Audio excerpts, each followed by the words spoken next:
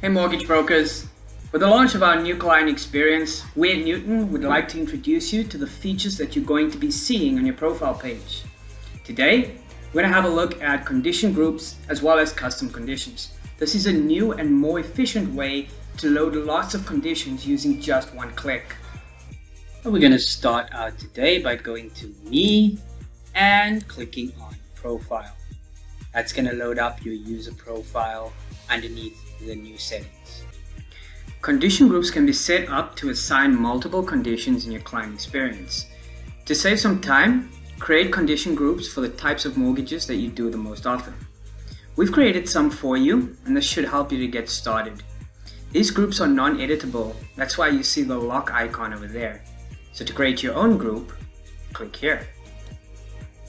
Now, simply add the condition group name and begin adding conditions.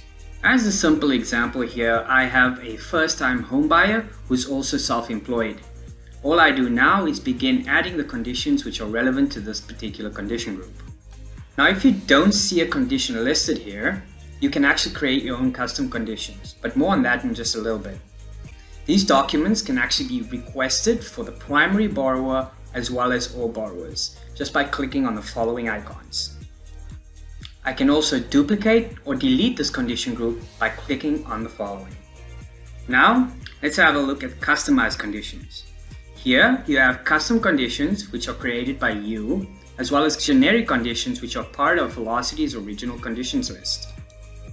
When we expand the custom conditions tab, we can create our own unique conditions or even make changes to the ones that we have there. Simply click Add a Custom Condition, add a condition name and a section to which you would like to attach this. These sections are what we would previously refer to as groups. To add any descriptions to your conditions, such as most recent, click here. These are known as the notes. Any notes can be saved and they will appear as a green bubble as you see here. Here is an example of condition notes for notice of assessment with a message to the client indicating 2 years. I could just save this note and it will then be attached to the notice of assessment. Now, let's take a stab at creating a client experience. Once you select a template, the following condition groups are going to be populated.